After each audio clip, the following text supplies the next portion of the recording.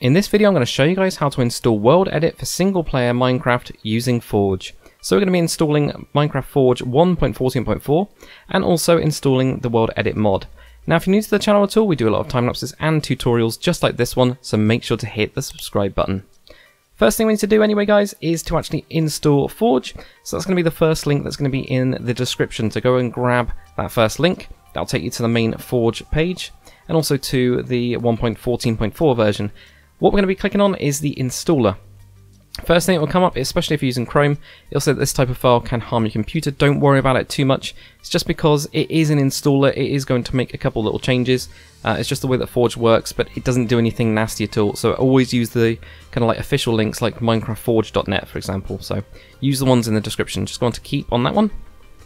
What I'm going to do is I'm actually going to create a new kind of folder on my desktop. It's just to keep it nice and tidy. So you have that there and open that one up. And I'm just going to drag that Forge installation into that folder. So there we go. So we've now got that in its own little folder here. What you should be able to do is just double click on it like this. And it should come up with the mod system installer. If you do get an error, you will either get like a flashy up box which then disappears, which I should be able to show you guys. Just click on this and something like that. Or you actually get like a Java error, or you get something else. There will be a link and the card in the top which will actually take you to my Shader 1.14.4 video, which shows you how to basically reinstall or repair Java, and also how to run something called Jarfix, and also how to do a command line run of Java, which seems to fix all of the common issues. So there'll be a card for that, and it'll also be in the description if you do come across that. If you don't and you're like most people, which is always good, then you'll get something like this. Now for us, we just want to install it as a client. We don't want the installer, sorry, the server. Yeah, so we do want the installer. We only want the client, we don't want a server. Client is just going to be your local install, so for our case we're just doing single player. If you were running your own Forge server, then this is how you would actually install it on top of a normal or existing normal Minecraft server to effectively upgrade it. But you can usually get other kind of like clients to actually do that for you.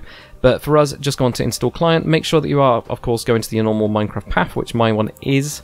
So I'm just going to do OK. That's going to let itself, run through this. So let it do it. Let it do its thing, and I'll catch you guys after it's done the full install. And there we go, just like that. So for me, successfully installed client profile Forge for version 1.14.4 Forge, 28.0.55. So those are the little versions of Forge. It might be a little bit different in your Forge version as it upgrades. So that's the way that it does. It just happens. But then you should be able to say OK. If not, you should get an error, and you should be able to kind of like look up that error. It might be something like you haven't run Minecraft 1.14.4 at least once as a vanilla kind of build for it to then attach to. Okay, so just click OK. That's it from the Forge side. So what we do is we go onto the Minecraft launcher, and this is just the default launcher that we've got here. There we go, it's up there. And actually I had mine open at the same time as when I was doing it, so mine hasn't appeared. So I'm just going to close this and then reopen that, and it always for me appears on the other screen. And what you'll notice is in this drop down the Forge version has actually appeared. So this common kind of issue which always kind of comes up is people have the installer open or the launcher open at the same time as installing, so you just need to close it and reopen it. So if you go onto here, we're going to go into edit. I'm just going to call mine a better name, so I like to go with the version first, then if it's modded it'll have like Forge on the end of it. And the version I'm using is the release 1.40.4 Forge version. I'm also going to go on to more options, because for me 2 gigs of RAM allocated to Minecraft isn't enough. I like to put like 6 or 8, something like that, and just click save. And then we're just going to click on play like this. Let it load up so that it does all of its different things. I'm pretty sure you have to actually do this. I don't know if it's changed over the years, but always used to have to run Forge at least once with no mods. Let it kind of do its thing, make sure it can run all properly. You then at least know that it's been installed properly and it's not a mod that's causing a crash. But if you do get a crash at all, the place that you actually need to go into is find your local Minecraft installation folder, and then what you get is this crash reports folder, and this will be filled with hopefully not that many crashes. I've had quite a few, apparently loads in 2014, but you should have then a crash kind of like file which you can then have a look through. But anyway, for us it's all loaded up absolutely fine and happy. If we go on to mods, what we'll get is we've just got Forge and we got Minecraft, because we haven't actually put anything in the mods folder. I always recommend going to open mods folder from here. Just make sure you always put it in the right place. Mine's completely empty. If you've had Forge before on your default install, then you should have, or you probably have mods in there already. What I like to do is do an old mods folder or something like that where I move them in and out. But for us, what we're going to do is we're going to install a mod. So we don't actually need this open it or need to rerun anyway, but we've run it at least once, so do a quick game like that. And we can also close this down here. So if we go onto the second link, it's going to be World Edit. So here we go. Get onto that second link and you're going to be onto the kind of like file downloads for World Edit. With any more like Forge mods, I do recommend using curseforge.com to actually get them all. So the one that we actually want is not for Fabric, which is the latest one apparently. It's the one for Forge 1.14.4. So if we just click on download here, and then that should be starting in 3 seconds or so. It's not too bad really, is it, at all? So there we go, let that go do its thing.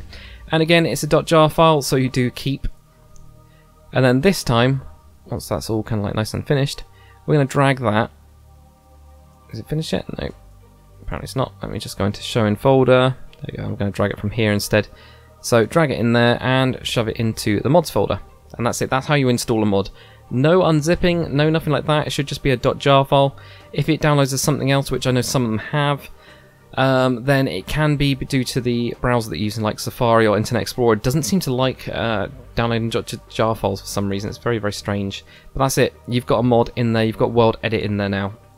So if we go onto our launcher again, what we can do is then start this up. So start up your Forge version, and this time it should start to load in the World Edit mod. And there we go. So now that it's all kind of like started up properly, I've now got 3 mods in the side here. So if I go on mods, I can now see World Edit. So I can see that that's successfully been installed. It's successfully running. And again, make sure that it is in that mods folder and use that button, because that will save you a lot of time having to kind of like faff around. So let's go into just a world that we've got, and let's see it actually working in action. So let the world load up. There we go. So here we have this. So if we go -- wand, there we go, we've got the wooden axe. So now what we should be able to do, at least in creative mode, is do something like set 1, or, you know, set stone 2. It's not 2, okay, stone. There we go, something like that. There's different ways you can do things. So there we go, that's not too bad at all. So we could also do other things as well with World Edit. There's lots and lots of different commands, and if you guys are interested, I can always do a video on it. So there you go, there's my stone spheres, so I can now make a nice little rock formation or something like that in here. But nice and easy, super duper simple. If you guys do have any issues at all, make sure to post them in the comments section. I'll try and help you out as much as I can.